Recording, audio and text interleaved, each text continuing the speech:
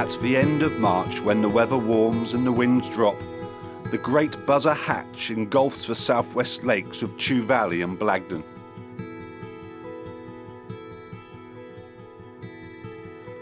The trout gorge themselves on these buzzers, putting on the pounds in a feeding frenzy, scooping up the emerging buzzers as they nose to tail across the food-abundant waters.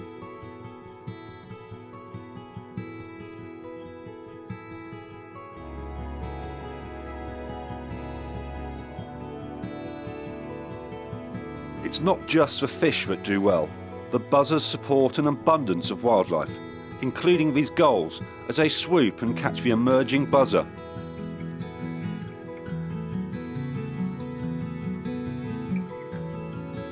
Today we're on Chew Valley Lake with Tony Donnelly from Bristol Water Fisheries, targeting their stunning rainbow and brown trout. We'll be using a variety of buzzer setups, including straight nymphing, the washing line, but to start off with, because the fish are high in the water, we'll be using emerger patterns, fish within the first few inches of the surface.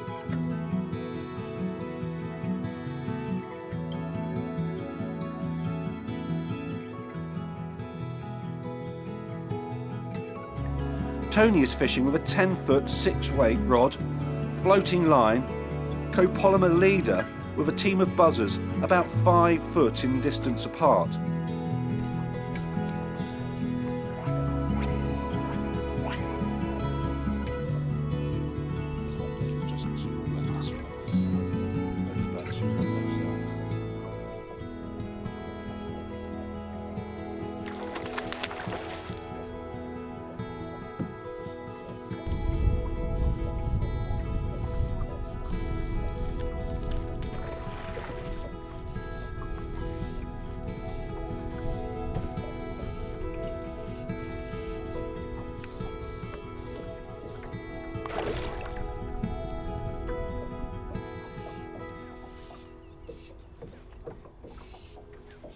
Muskins, I think.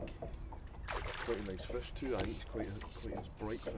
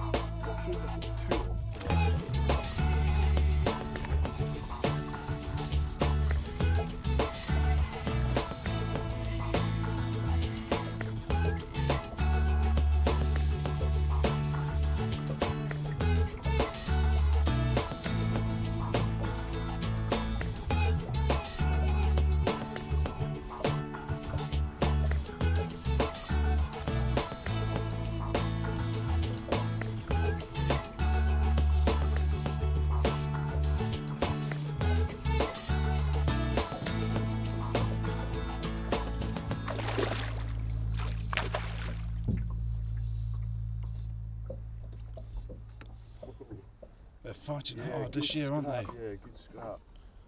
Now we've got the warmer winds.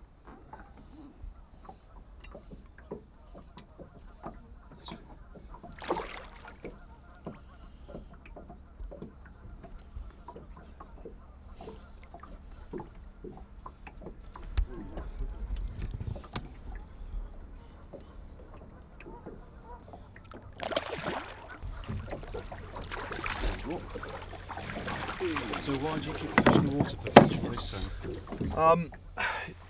It's just to reduce the stress on them. As long as you're not touching them with your hands and taking them out of the water, it just reduces the stress, and it means you're not removing any of the protective slime.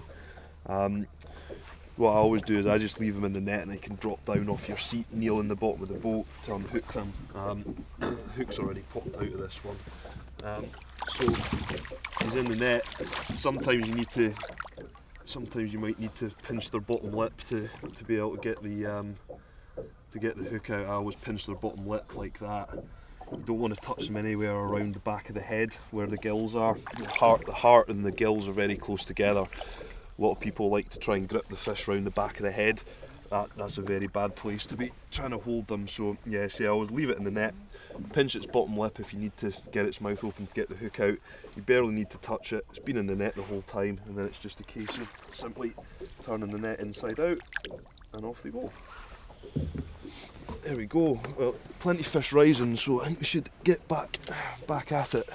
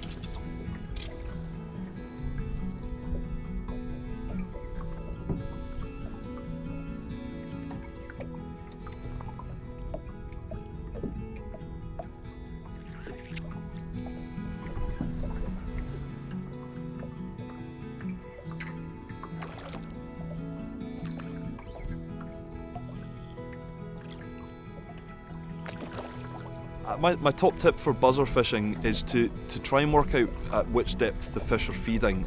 Once you know the depth that they're feeding, you can change your tactics and your setup slightly to make sure that you have more flies fishing at that depth. Today when we were straight line nymphing, the fish were deep. It may well have been that a midge tip line, possibly a 6 foot midge tip line, would have helped to get the flies down deeper, and it would have got more than one fly fishing down at the depth that we needed to. So again, using 3 or 4 flies, pay attention to where in the cast you're catching most consistently, and once you know that, it might be worth changing your setup slightly, using heavier flies if you need to go down, or using flies tied on lighter gauge hooks if you need to come up. But once you know the depth, you can then catch more consistently.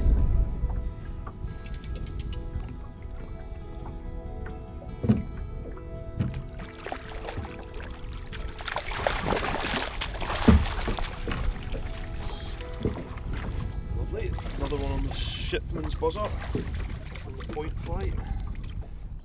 Stunning little fish. Nice fish, yeah, he's in good order. Fin perfect. Yeah, pretty much. Yeah, it would be one of this year's, one of the stockies from the start of the season. But yeah, nice fish. Pop him back. There we go. No trouble. Lovely. So what fly seems to be working best today? What we're doing is we're fishing, the fish are right up in the surface, so we're using emerger flies, casting them, and rather than fishing them static, we're actually bringing them back. As soon as they hit the water, just start figure of 8, and the fish seem to be responding to that. So what we've got is we've got 2 two black shipman's buzzers, and the black muskins in the middle. So top dropper and point flies, the shipman's emergers, and then we've got a black muskins in the middle, which is like a black pheasant tail with some little white breathers. And yeah, they're coming to all the flies. They're taking both of those. So yeah. What makes buzzer fishing so much fun? Well, this time of year, and big buzzer hatches just now, biggest I've seen in the 3 years that I've been here, and the fish are just going absolutely berserk on them. Just seen two fish rise at the same time there, just in front of us. So yeah, it's just the amount of activity, the fly life, and the birds are feeding on them, the fish are feeding on them, and it's all happening right in front of you. And yeah, it's non-stop. I mean, the trying to cover fish just now is at times you don't know which way to look or which fish to cast to. It's just non-stop at the minute.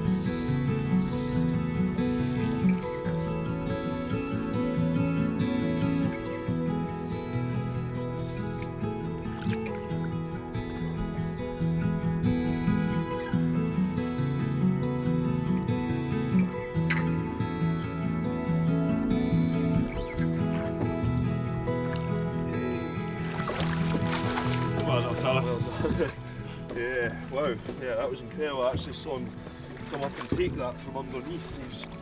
There we go, good fit fish that. Be about £3. There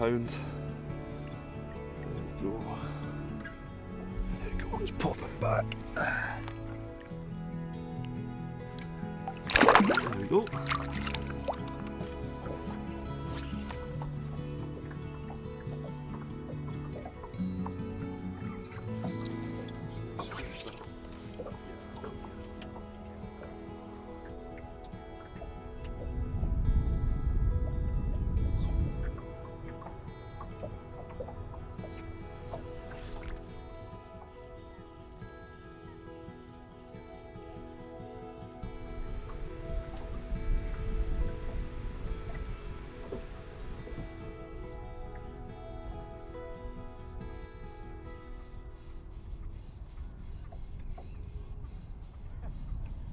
Okay, so far this morning we've been fishing emerger patterns right up in the surface, and fish have been taken right off the top, but the cloud's gone, the fog's lifted and the sun's come out. We're not seeing as many fish moving on the surface. We think the fish have gone down a little bit.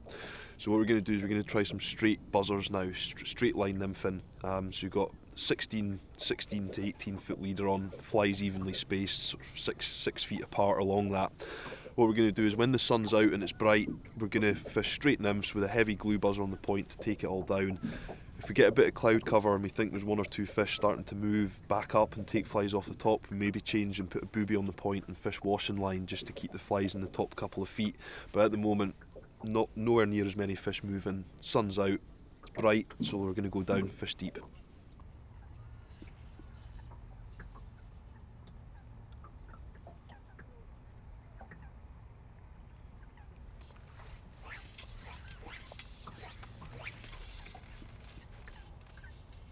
Straight line nymphs, trying to get them all down, search the water column. really just a case of cast out, pull the line tight, and then just keep in touch, barely bringing the line back at all, just keeping in touch as the boat drifts down towards the flies. Now, the takes at the moment are confident the fish are pulling the line straight out your hand, but at times they might be a bit finicky, especially sort of later on as we get towards the summertime. In which case it's worthwhile watching the loop of line between the tip of the rod and where it meets the water. That'll register takes. If you're getting subtle takes, you can pick them up on that. You'll see the line flick out as they mouth the fly. The other thing that's very important is at the end of your retrieve, because your flies are down at different levels of the water column, is as you get towards the end of your retrieve, is you make sure that you hang the flies, slowly bring them up and just feel for any little bumps or knocks. The fish are very responsive to that at the moment. There's a lot of fish, especially the brown trout, being caught on the hang, so just take your time. Don't be in any rush to get those flies out the water. It might be a case of hanging them for as long as 20-30 seconds and the fish might still be there and interested in coming and having a look.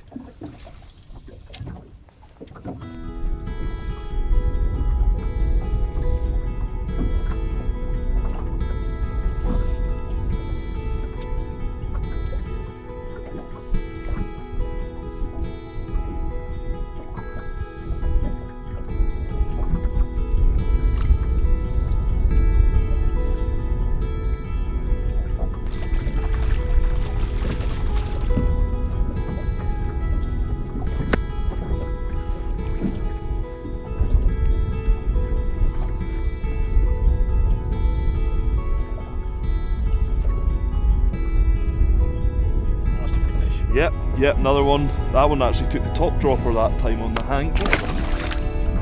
Yeah, well, we're in a little bit shallower water now.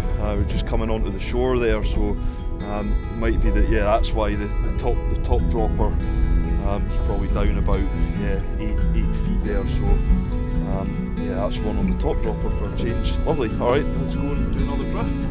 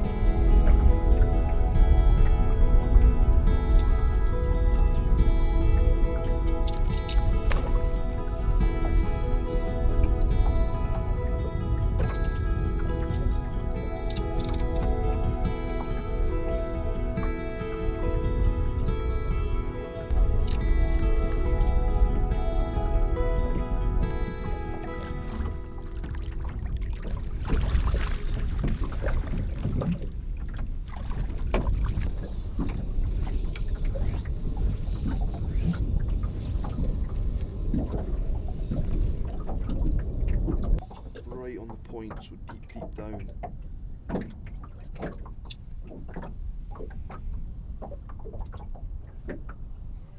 That's a brown trout as well, yay! Brownie. Not that big, but a nice fish.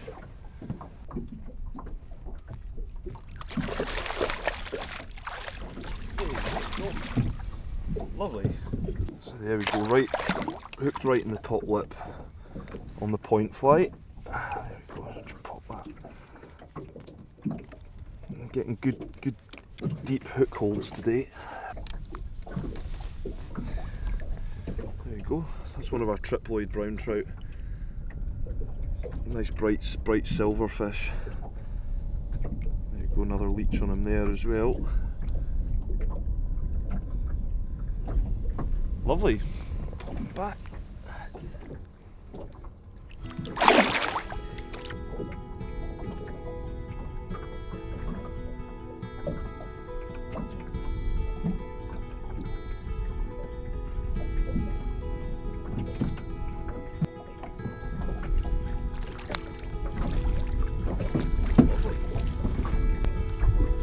You can actually see that fish has been feeding on the bottom. He's rubbed his bottom lip away, so a bit of damage on there, so you can see he's been grubbing about down deep. Today we've used two different leader materials. For fishing in the surface, you want to be using copolymer leader material. It can be a little bit tricky when you're fishing droppers with it. It's very supple, so you can find that you get a bit more twist in the droppers and the odd tangle, but it doesn't sink quickly, so if you need to keep your flies in the top couple of inches of the water, which we did first thing today, then copolymer was definitely the way to go. It has plenty of stretch in it as well, so when you're getting those takes right off the top and you're setting the hook straight away, it is quite forgiving. You shouldn't get broken off too often. It is definitely the first choice to go to if you're fishing dries or emergers in the surface. When the sun came out and we went to fishing the straight line nymphs, we were using fluorocarbon. The fluorocarbon will sink quickly, helps take everything down. I was using 12 pound today, which is maybe a little bit stronger than some people would choose to fish, but I find that when you're fishing 3 or 4 flies, the heavier breakage strains are a bit stiffer, so it helps keep the droppers proud of the rest of the line, so you get less tangles. It also means that the odd time if you get 2 fish on at once, you shouldn't lose the whole lot. You usually get away with a bit more with using strong fluorocarbon. Also, we stuck with the fluorocarbon when we were using the washing line method. Now, the benefit of using fluorocarbon with the washing line method is the booby on the point is a very good attractor for drawing the fish in. Now, with the fluorocarbon and the nymphs, it just helps to dig it into the surface. When you cast out and the flies land, you're best to give it 2 sharp pulls, and that will make the booby dig into the surface, and it also creates a bit of disturbance that will get the fish's attention. Then they're around your flies, you've got their attention. Then if they don't come to the booby, they may see the fly above it on the cast and end up taking the nymphs above it.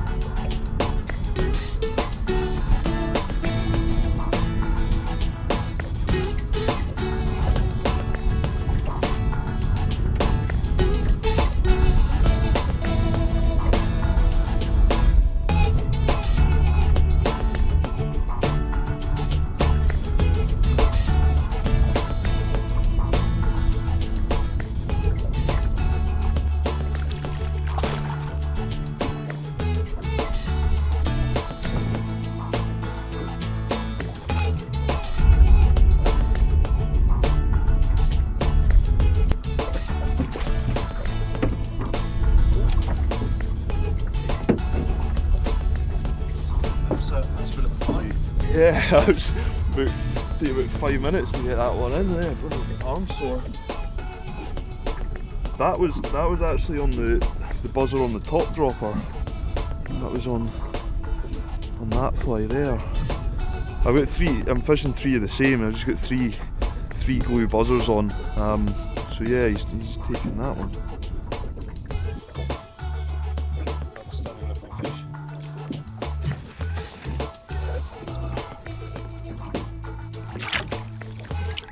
Yeah, nice clean tail, nice bright fish, a leech on him as well there.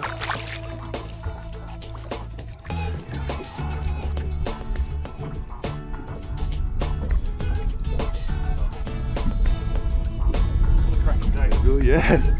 So it's just incredible day. Incredible.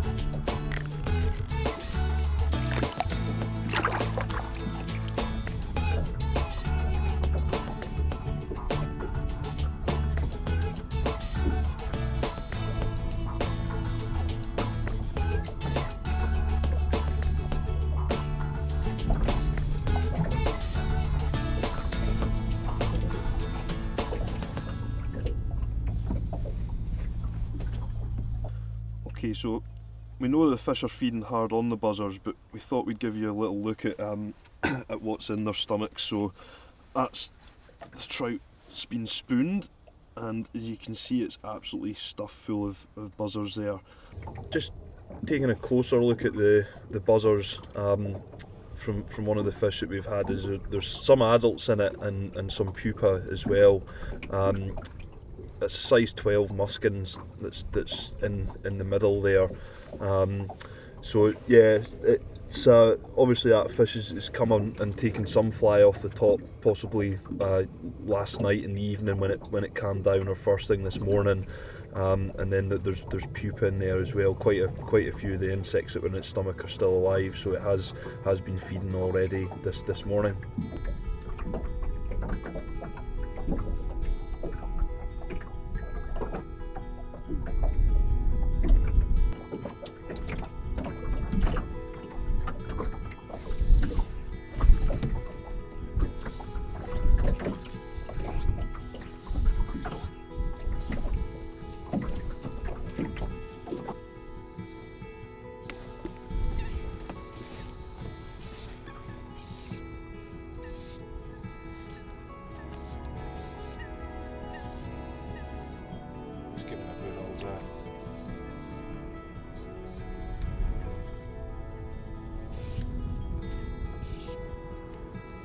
That was a pod of fish coming past us then.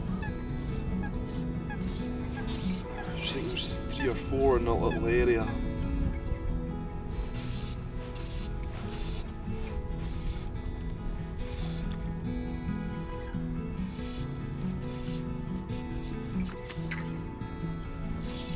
Put the booby on the point to bring the flies back up. Yeah, that one's just taken this fish using the washing line. So I had two muskins on the droppers, and then I put a black UV booby with yellow eyes on the point. There's more fish moving in the top again now, in the past 20 minutes or so. And yeah, that seemed to work straight away. Hooked into one.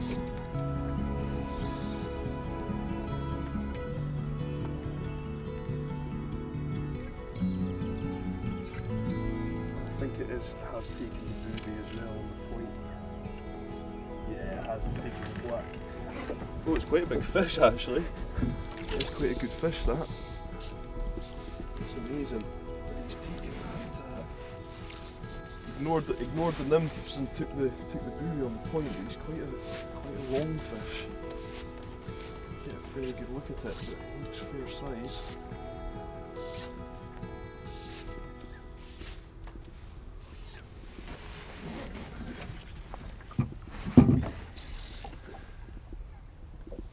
Feral bend in the rod. That's amazing. It ignores the nice nymphs that look like the naturals and takes the black and yeah, it's a nice fish, big tail on it as well actually.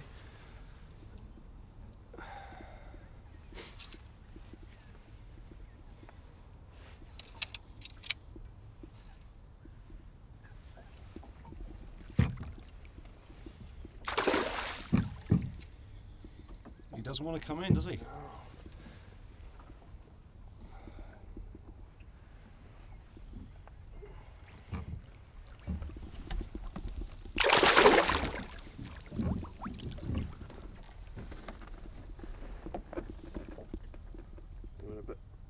Trouble now because I've got the top dropper stuck in the rod, I think.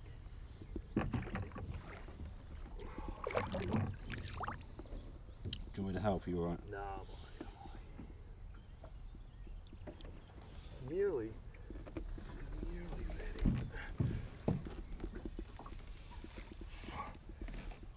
ready.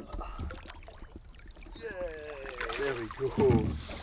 Oh, nice overwintered fish that, or yeah, it's got silver in the tail, so it's been in a while. I would say that's probably one from last year. Silver rays in the tail. Stunning, isn't it? Yeah, nice well-mended fish. I would say that's not gone in this year. That's left over from last year. actually almost got a big enough wrist on it. There we go, that's a better fish. Probably say about 4.5 pounds. I'm pretty certain he's there from last year because he's not lost. He's in good condition. He's not lean, but yeah, his tail there. He's got the silver rays in the tail. There's a cracking rainbow. There we go. Let's pop it back.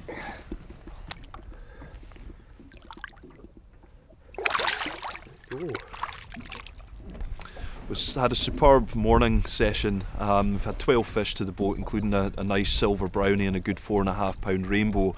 The weather's been challenging today. We thought from the forecast that it was going to be. We started out this morning with flat cam conditions.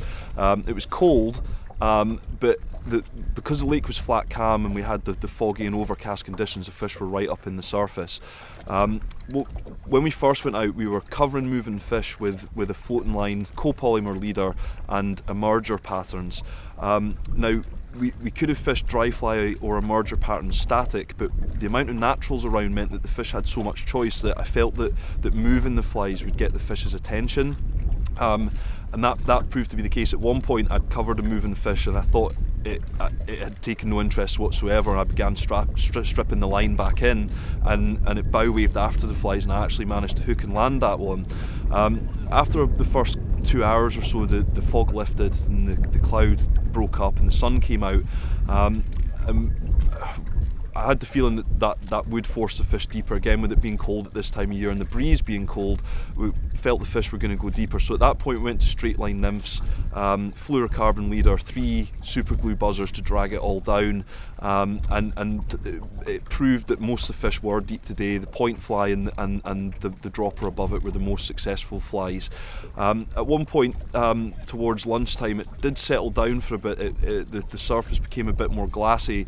There was the odd fish moving again, so at this point we thought they were maybe willing to look up in the water column. So we stuck a booby on the point, kept the nymphs on the droppers and fish washing line.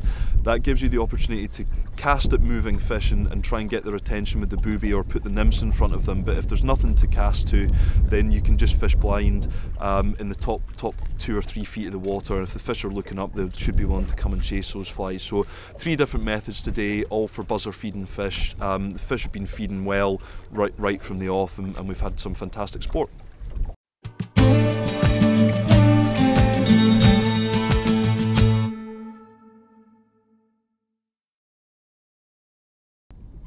Well, that's what buzzer fishing's all about. It's been very, very productive morning. We've fished for about 4 hours now, had 7 fish to the boat.